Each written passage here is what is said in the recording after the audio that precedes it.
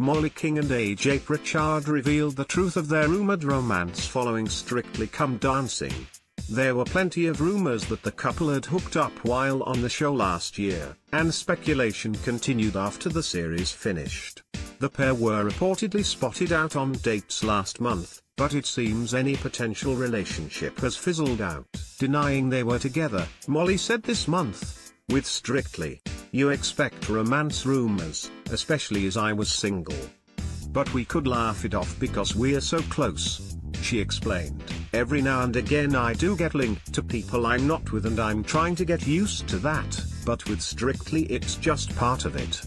While I would like to settle down, I'd rather be with my friends than the wrong person."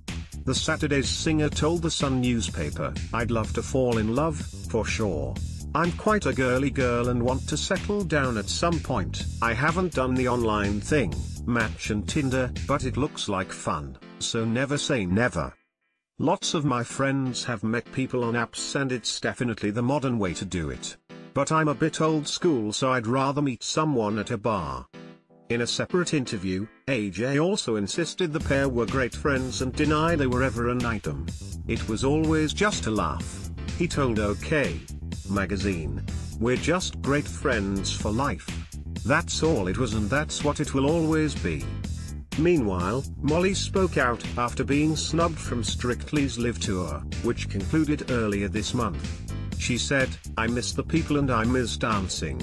I miss waking up knowing I have to learn a routine and having something to aim for every week."